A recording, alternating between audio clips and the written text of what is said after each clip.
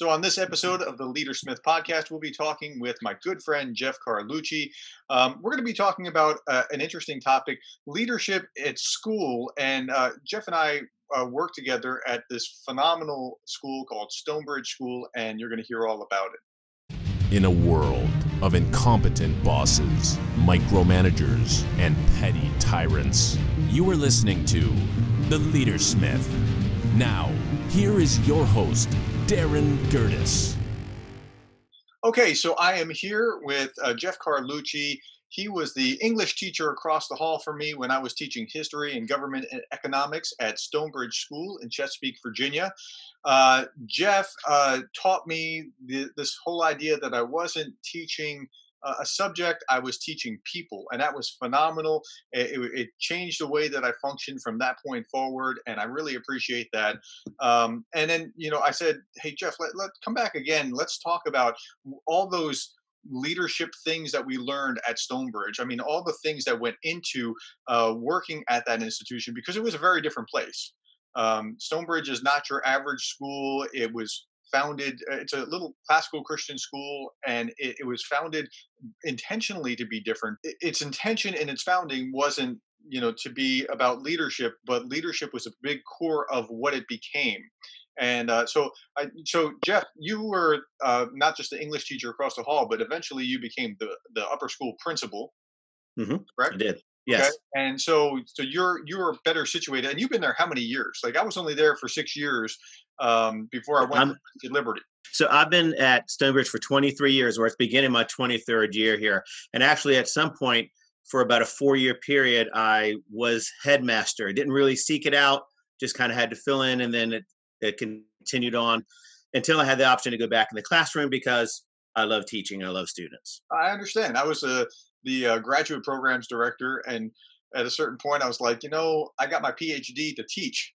I mean, that's really where my heart was. It wasn't to do this administrative stuff. I appreciated having the opportunity to have a leadership role and be able to help make lives better for my faculty and my students. But my heart was teaching. So, okay. So tell us, things that you saw. I mean, I have my own stories, but let's just kick that around. What we saw about leadership specifically at StoneBridge. One of the things I think that we do, at least I think we do differently than other schools, is we sincerely give the students the opportunity to lead. Mm-hmm. And this means that things may lack polish. If an adult leads it, it may not look as an adult leading it will look great. A student leading it, they're learning how to lead. They're learning how to be for the people looking at them in what they're leading, but they're also learning how to lead people, to take responsibility. And sometimes when that happens, things fall through the cracks. You have to be willing to let them lead. Why? Because you're teaching them how to lead. You don't just send them off by themselves. You are, as a faculty, we are there to mentor them. And that's something we'll talk about later. But we're there to mentor them. But if you simply make it look good, then I think, and this is my personal opinion, I think that the goal of the leadership changes and it becomes something about we can show, look how nice this looks, as opposed to look at the growth in this individual who will go from leading maybe not great this time to leading better next time and preparing them for leadership later on. Yeah. And so what I was thinking about as you were talking was my little mock Congress. So as you remember, when I was there, I had them, the freshmen, sophomores, and seniors were part of the House of Representatives, and the government class was the Senate, and we would operate in parliamentary procedure and pass bills and all kinds of things. And it was fascinating that when somebody first came into a leadership position, many, many times they just fall flat. Listen to me, this was my idea. The house will be in order, and nobody's listening to them, and they don't understand why, like, just because you said something doesn't mean that everybody's going to follow you, because leadership isn't like in the movie. That's it. You make a great speech and everybody follows you, but that's not it. And they're learning like how leadership is based on relationships and how it's not just the best idea that carries the day, and there's much more that goes on than just making a big speech and being followed. But they have to learn through that messy process, as you were just describing. We have so many opportunities for leadership. We call them prefectships, Mhm. where they can lead in our chapel. They're the worship leaders. They're the uh, spiritual life leaders for the school. But we have social prefects. We have athletic prefects and property prefects, and we give them the responsibility for it. A result of that is they care for the physical plant, they care for what's happening because they are invested in it and it reflects who they are and Yeah. they're learning how to do it. Another thing that I like about it, it allows students who may not be as strong athletically or academically to begin to grow in an area where they may have strength.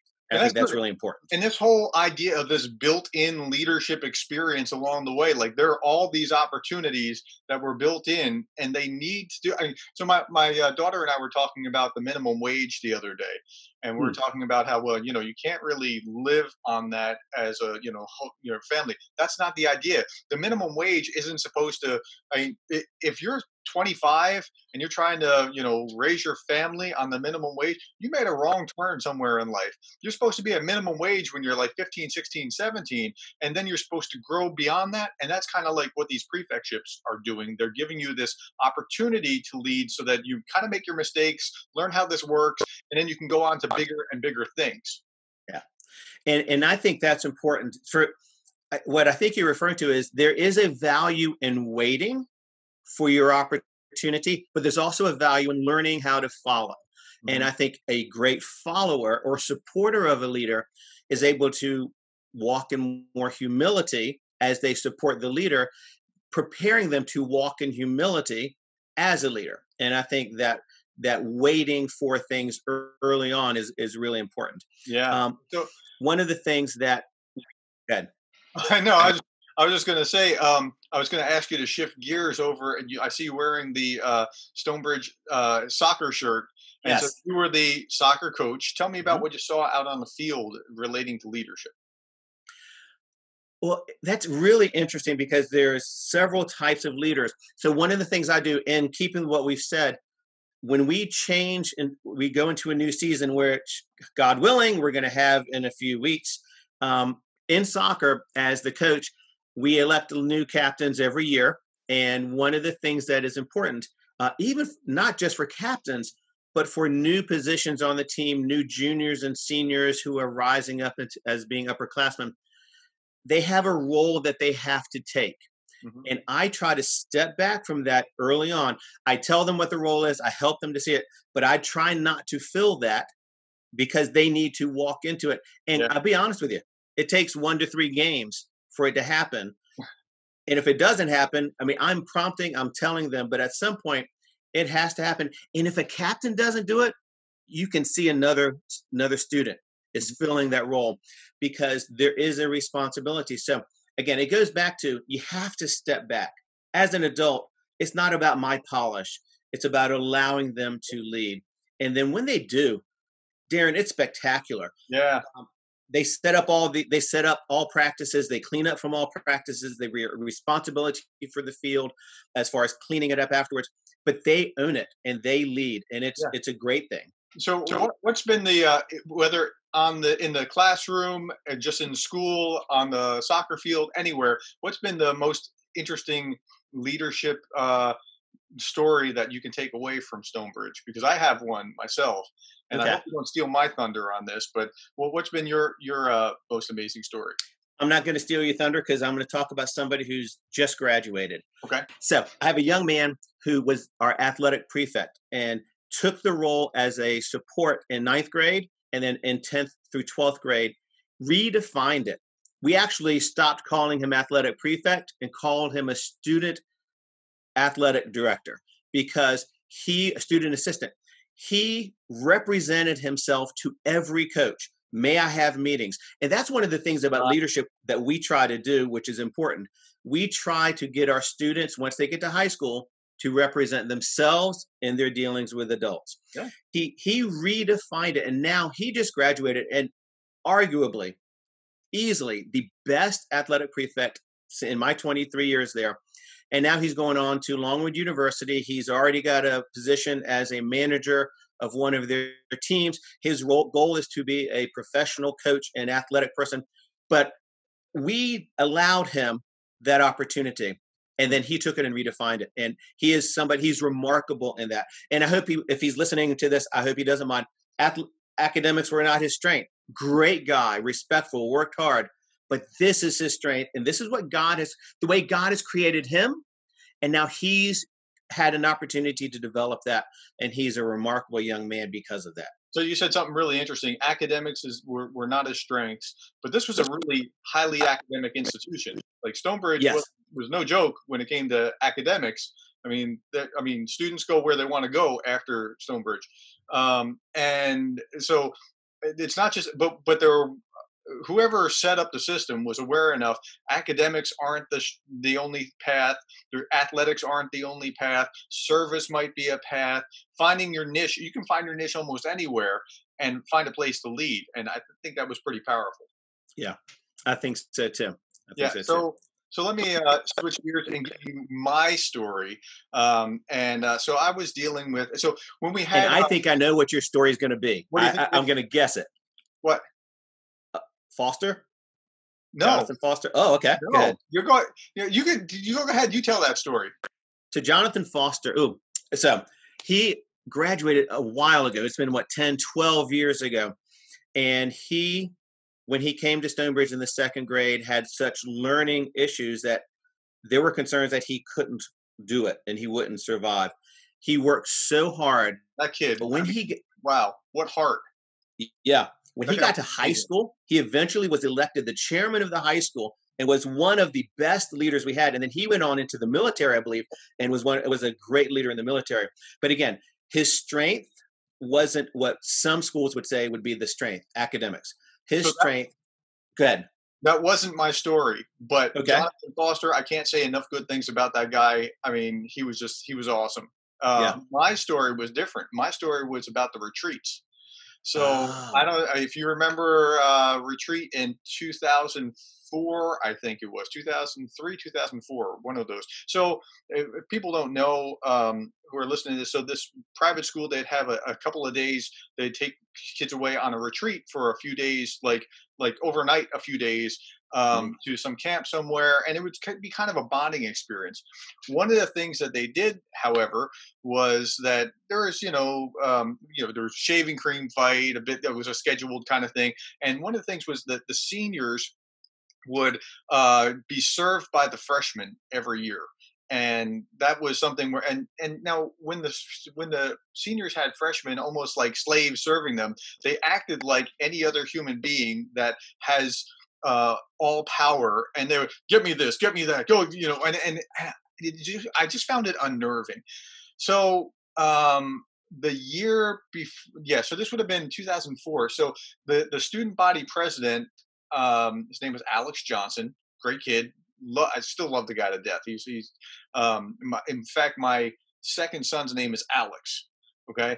Alex Johnson was the student body president. And I remember talking to him a lot. In fact, on the way back from soccer practice, I was giving him a ride home because he was in Virginia Beach as opposed to wherever the game was in Portsmouth. So I gave him a ride back.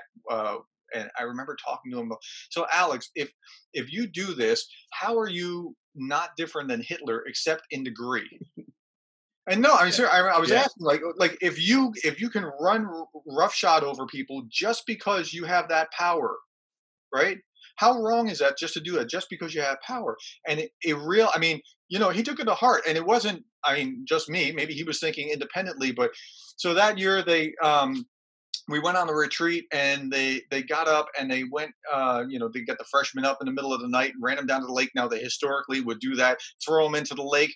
So they ran them down to the lake and they washed their feet. Do you remember that? I do remember that. Yeah, it was a change. Yeah, and then when it was time to serve, the principal says, "Okay, it's time for the seniors to serve the freshmen." And he took the bullhorn from them and said, "Stop that! Freshmen, sit down. The seniors are going to serve you." Yeah, you remember that? I do. I have goosebumps just telling the story. Yeah. Right? I mean, it was so remarkable, like what a change and the atmosphere for the next few weeks that pervaded the school because they had learned some fundamental lessons of leadership and they were doing it right. I Yeah. mean, wow. It was such a different experience when they were um, trying to lead by serving rather than trying to lead by, well, I'm a senior, so respect me. Yeah. It's just such a different mindset. And I think the institution grew that kind of leadership organically, not even trying to necessarily, but just because that's the way that we thought about things. The awards that we give to our athletic teams are not best this, best that. We have servant leadership award, loyalty award, perseverance award, and we also have an award for most improved. So the servant leadership award I think most people look at as the highlight or the best award. And that's what leadership is. It is about serving others. I think John Maxwell says it's adding value to others. Mhm. And so we're learning to add value to others by seeing how we can help them. So it is part of the culture at StoneBridge School to learn to serve as a leader. And what you saw with Alex, and we've seen in other places, and I saw with Justin this year, is that idea that I get to lead because I get to serve. Yeah. So we got to wrap it up because we've gone way longer than I thought. Real quick, just because it's just like fun to go down trip down memory lane. Yeah. If anybody's interested in StoneBridge School, I'm going to put the link down below, and I'm going to wrap up with a quotation for contemplation for today. It comes from Peter Drucker. See how well this fits with StoneBridge. He said this: leadership is lifting a person's vision to high heights, the raising of a person's performance to a higher standard, and the building of a personality beyond its normal limitations. Wow, that's great, Darren. And that's like everything we were trying to Yeah. do as we were trying to mold and help these students grow and to become what they should be. Yeah. So, Jeff, come back again and let's talk about another topic because when I was at Stonebridge, we'd spend a lot of time, you and I, talking either grading papers or up in the weight room or something about leading at home. And I learned a Yeah. ton about that from you.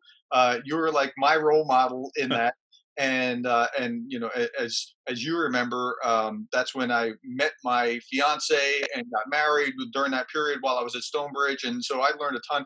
Come back and we'll talk about this a little bit more. Love to. It'd be my pleasure. Thanks, All right. Darren. Hey, thanks for listening to the Leader Smith podcast. And if this was helpful, I hope that you'll subscribe, and I hope this helps you become the kind of leader that you would want to follow.